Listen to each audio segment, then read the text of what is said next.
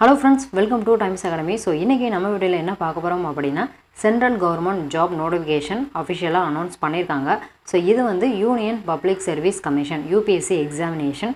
இதுக்கு வந்து நீங்க எனி டிகிரி தாராளமா இதுக்கு நீங்க அப்ளை பண்ணலாம். So, இது எந்த மாதிரி போஸ்டிங்ஸ் இருக்கும், இதோட எக்ஸாம் பேட்டர்ன் என்ன, சிலபஸ் என்ன, மத்த எப்படி செலக்ஷன் process இருக்கும்ங்கற கம்ப்ளீட் டீடைல்ஸ் பார்ப்போம். தென் வந்து எப்படி அப்ளை பண்ணனும் அப்படிங்கறது பார்ப்போம். So, கடைசி வரையா ஸ்கிப் பண்ணாம பாருங்க. So, இதுல வந்து நீங்க ஆபீஷியல் வெப்சைட் கொடுத்திருக்காங்க. அது மூலமா தான் நம்ம அப்ளை பண்ண முடியும். Online only. So, ஆன்லைன் மூலமா தான் நம்மளோட அப்ளிகேஷன் ஃபார்ம் வந்து சப்மிட் பண்ண முடியும். இதோட லாஸ்ட் டேட் வந்து மே 20 கொடுத்திருக்காங்க. So, அதுக்கு முன்னாடி நம்ம அப்ளிகேஷன் வந்து சப்மிட் பண்ணி ஆகணும். So, தென் வந்து கண்டிப்பா இதுக்கு வந்து எக்ஸாமினேஷன்ஸ் உண்டு. இது ஃபர்ஸ்ட் வந்து ஆப்ஜெக்டிவ் டைப் क्वेश्चंस இருக்கும். அதுக்கு நெகட்டிவ் மார்க் இருக்கு அப்படினு சொல்லிருக்காங்க. சோ அதுதான் 5th பாயிண்ட்ல கொடுத்திருப்பாங்க பெனால்டி ஃபார் ராங் ஆன்சர்ஸ் அப்படினு. சோ நெகட்டிவ் மார்க்கிங் இருக்கு. தென் வந்து instructions for filling up OMR sheets. இதுக்கு உங்க எக்ஸாமினேஷன்ஸ் எப்படி இருக்கும் அப்படினா அப்ளிகேஷன் ஃபார்ம் வந்து நீங்க ஆன்லைன் மூலமா சப்மிட் பண்ண போறீங்க. எக்ஸாமினேஷன்ஸ் வந்து OMR ஷீட் இருக்கும்.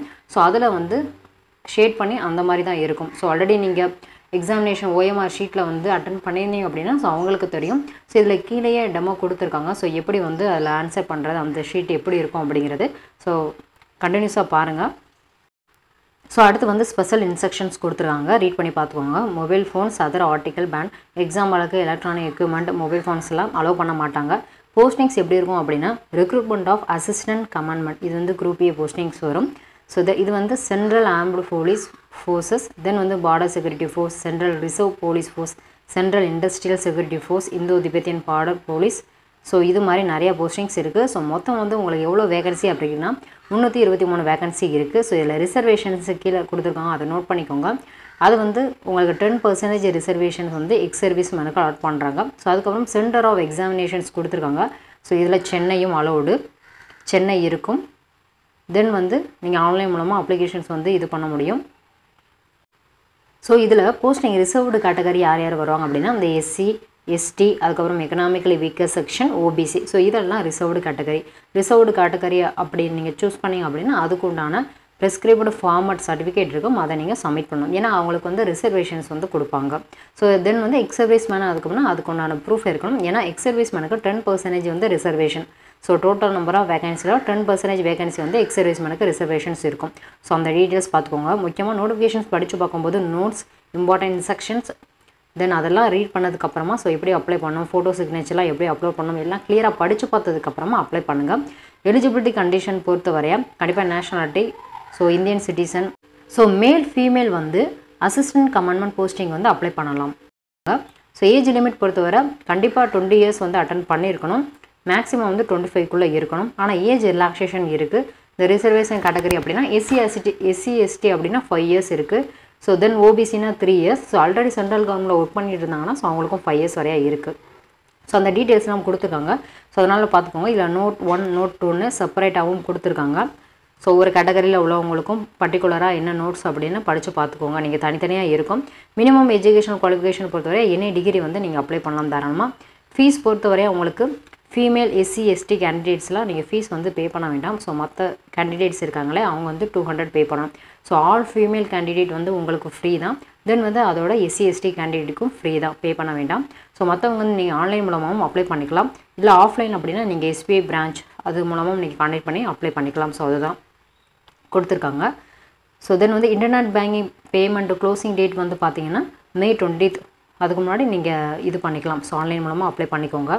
ஸோ தென் வந்து அடுத்த டீட்டெயில்ஸ் வந்து பார்ப்போம். ஸோ அடுத்து வந்து இதோட செலெக்ஷன் ப்ரொசீஜர், சிலபஸ் அப்பெண்டிக்ஸ் 1ல் கொடுத்துருக்காங்க. Instruction to candidate appendix 2. So ஒவ்வொரு கேட்டகரியாக கொடுத்துருக்காங்க.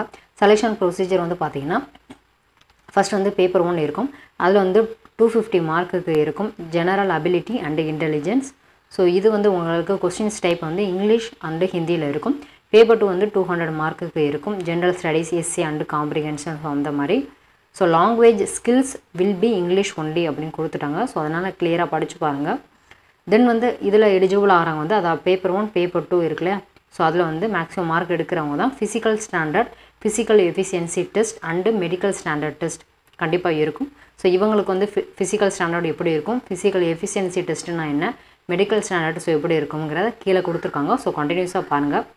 ஸோ ஃபிசிக்கல் எஃபிஷியன்சி டெஸ்ட் இதான் பெட்டர்னு சொல்லுவாங்க. அதாவது இவ்வளோ மீட்டரை வந்து இதில் வந்து நம்ம கம்ப்ளீட் பண்ணணும் அப்படிங்கிறது தான் வரும்.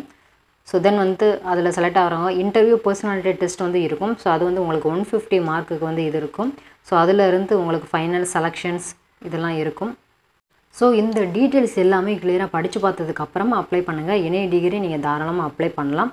ஸோ இதோட பிடிஎஃப் கீழே டிஸ்கிரிப்ஷனில் இருக்கும். அதுக்கப்புறம் OMR ஷீட்டில் தான் உங்களுக்கு வந்து ஆன்சர் இது பண்ணுற மாதிரி இருக்கும். அது டெமோ காட்டியிருக்காங்க எப்படி ஷேர் பண்ணணும். ஸோ இந்த மாதிரி இது அப்படின்னு உங்களோட ரிஜிஸ்டர் நம்பர் எப்படி என்கோட் பண்ணணும் அப்படின்னு. ஸோ இந்த வீடியோ உங்களுக்கு பிடிச்சிருந்துச்சு அப்படின்னா லைக், ஷேர், சப்ஸ்கிரைப் பண்ண மறந்துடாதீங்க.